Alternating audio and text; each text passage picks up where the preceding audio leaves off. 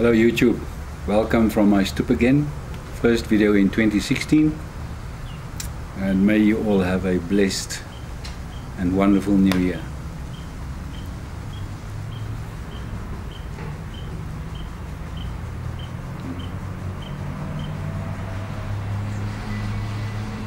It is quite hot today here in Mpumalanga.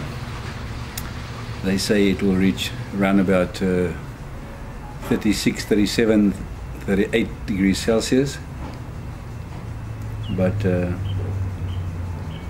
luckily I've got a swimming pool, so I will be swimming every now and then today. I received some tobacco today. I ordered myself one of these Mississippi Seattle Pipe Club. I made a review of this one after someone sent it to me. It was very nice, so I tried that one out, and I got GLP's Cairo. Yeah, so I've got some received some stock for 2016.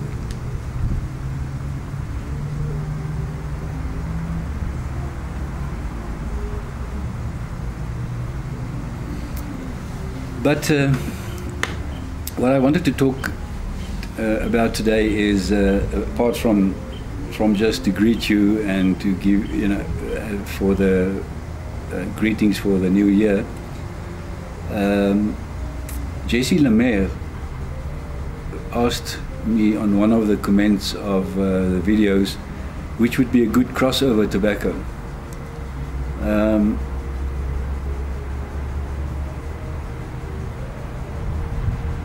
Now that is not necessarily an easy question, because there probably will be a lot of opinion about it, but I think it seems to me as if a good crossover would be any tobacco with Latakia, typical English blend, with other words Latakia and Virginia, and maybe even Oriental Turkish, but with burley also inside. Because that breaks down the harsh, not to me harsh, but for some people the harsh smokiness. And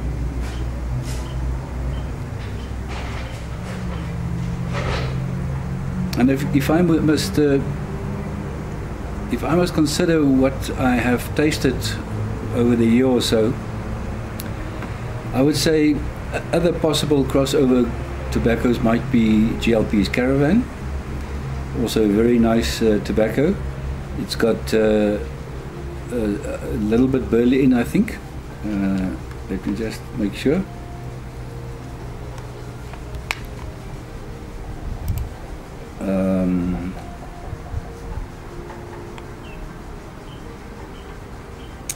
Caravan, where is it?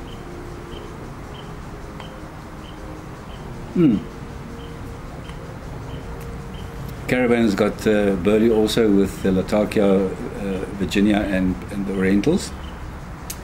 And then of course I think Mississippi River itself might be also a good crossover.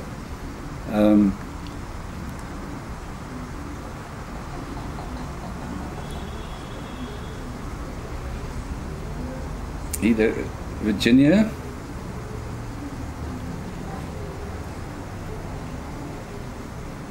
rich Virginia pressed tobacco spiced with Oriental, leaf, Latakia and Perique.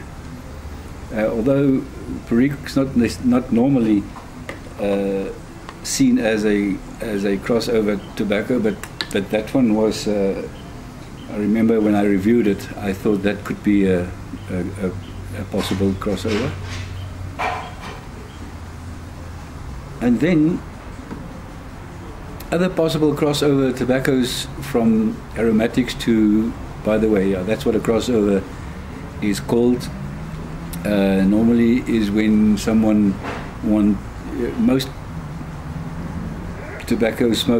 pipe smokers starts off with aromatics. I don't know why. I think the tobacconists probably sell that, sell aromatics to new pipe smokers, or in South Africa at least I know probably 90% of new pipe smokers smoke cherry, Balkan Riff cherry or something like that. But yeah, so a good crossover is a tobacco from your aromatics, which is obviously very nice smelling and tasting tobacco for a new pipe smoker, to the English blend or a Balkan blend or even a vapor. Now, an English blend comes from in the old days, English didn't really stand for Latakia and Orientals and things. It was just a name for any tobacco with no additives, because according to the laws way back in England, they were not allowed to put in additives and aromatics and things into their tobacco. So an English blend would then be just pure tobacco. Over the years, it were more and more associated with any tobacco blend with Latakia as the main component and Virginia as the second component, and they might also add some more Orientals and Turkish. While a Balkan blend, and again between English and Balkan is the line is very vague, because a Balkan would be primarily Turkish Oriental with Latakia, but you know, they're so close. These two are so close that it's difficult to really say which is really a Balkan and which is English. Personally, I throw them together. To me, it's English/Balkan. Anyway, so a good crossover is, what would someone that would like to start moving away from aromatics to English, what would they prefer or like? Now, as I said, maybe anything with Burley inside, or even with Cavendish, with a Scottish blend. A Scottish blend has got some Cavendish in, which is a little bit sweeter, and maybe that sweetness might also be classified as a way of a crossover. And then someone told me about his crossover tobacco being a Dublin, Peterson Dublin, Old Dublin. That I don't understand, because it is there's a very distinctive taste in the Old Dublin because of the Zanzir. I think I pronounce it correctly, but because of that extra component that's in Old Dublin. But yeah, maybe that is not a bad crossover, because it's not necessarily very strong on the Latakia side of an English blend. So yeah, I think you know, to give someone maybe some advice, I would say look at anything that's got a little bit of Burley in. Pirate Cake has got Burley in, but Pirate Cake I wouldn't say is necessarily a crossover, because also it's a very distinctive and a strong earthy taste and flavor. But I would say then Mississippi, Caravan, anything that's got some Burley, which just brings up that more nuttiness in the tobacco, or even the Cavendish. So yeah,